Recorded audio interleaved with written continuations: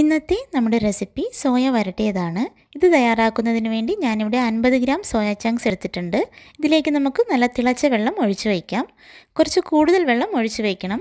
20 minute നേരം soya ഇങ്ങനെ ചൂടുവെള്ളത്തിൽ നമുക്ക് സോക്ക് ചെയ്ത് വയ്ക്കാം. 20 മിനിറ്റ് കഴിയുമ്പോൾ സോയ ഒന്ന് വലുതായി വരും. അതോടൊപ്പം തന്നെ നല്ല സോഫ്റ്റായി കിട്ടുകയും ചെയ്യും. ചെറുതായിട്ടൊന്ന് കുക്കായി കിട്ടുകയും ചെയ്യും. നമുക്ക് ഇതൊന്ന് മിക്സ് ചെയ്ത് 20 മിനിറ്റ് നേരം നമുക്ക് അടച്ചു വയ്ക്കാം. 20 മിനിറ്റ് കഴിഞ്ഞിട്ടുണ്ട്. സോയയൊക്കെ നന്നായിട്ട് കുതിർന്ന് കിട്ടിയിട്ടുണ്ട്. നമുക്കിനി ഇതിന് രണ്ടായിട്ടൊന്ന് കട്ട് ചെയ്തെടുക്കാം.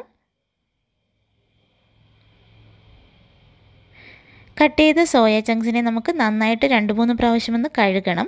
കഴുകിയതിന് ശേഷം നമുക്കിത് നന്നായിട്ട് പിഴിഞ്ഞെടുക്കാം.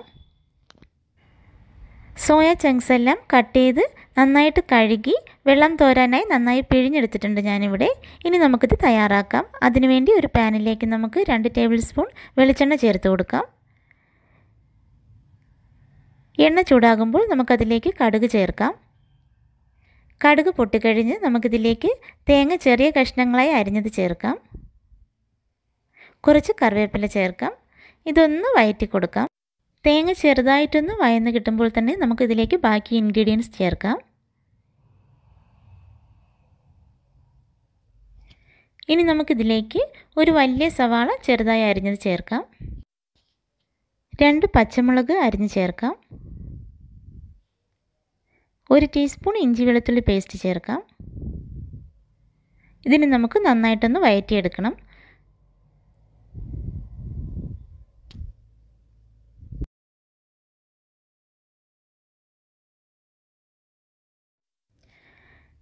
ഇപ്പോൾ സവാള നന്നായിട്ട് വഴന്ന് വന്നിട്ടുണ്ട്. ഇനി നമുക്കിതിലേക്ക് പൊടികൾ ചേർക്കാം. 1/2 ടീസ്പൂൺ മഞ്ഞൾപ്പൊടി, 1 ടീസ്പൂൺ മുളക് പൊടി, 1/2 ടീസ്പൂൺ കാശ്മീരി ചില്ലി, 1 ടീസ്പൂൺ മല്ലിപ്പൊടി, 1/2 ടീസ്പൂൺ ഗരം മസാല, 1/2 ടീസ്പൂൺ കുരുമുളക് പൊടി. ഇത്രയും ചേർത്ത് നമുക്ക് പൊടികളുടെ പച്ചമണം നന്നായിട്ട് മാറുന്നത് വരെ ഇതൊന്ന് വഴറ്റിയെടുക്കണം.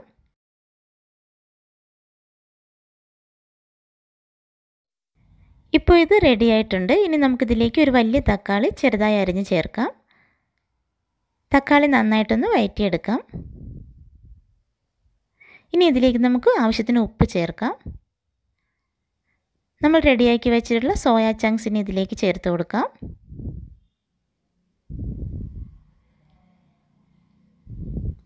എല്ലാം കൂടി നന്നായിട്ടൊന്ന് മിക്സ് ചെയ്യാം. ഒരു 1/4 ഗ്ലാസ് വെള്ളം നമുക്കിതിലേക്ക് ഒഴിച്ച് ഒരു 5 മിനിറ്റ് നേരം ഒന്ന് അടച്ചു വെച്ച് ഇത് നന്നായിട്ടൊന്ന് കുക്ക് ചെയ്തെടുക്കാം.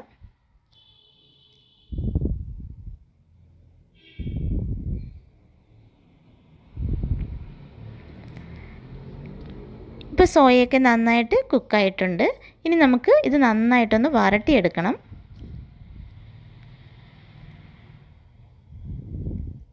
കുറച്ച് കറിവേപ്പില കൂടി ചേർത്ത് നമുക്കിത് നന്നായിട്ടൊന്ന് വരട്ടിയെടുക്കാം.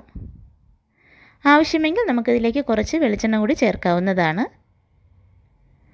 ഇപ്പോൾ ഇത് നന്നായിട്ട് വരണ്ട് വന്നിട്ടുണ്ട്. നമ്മുടെ സോയ ചങ്ക്സ് വരട്ടിയത് ഇവിടെ റെഡി ആയിട്ടുണ്ട്. എല്ലാവരും ഒന്ന് ട്രൈ ചെയ്യണം. നല്ല ടേസ്റ്റി ആയിട്ടുള്ളൊരു റെസിപ്പിയാണ്.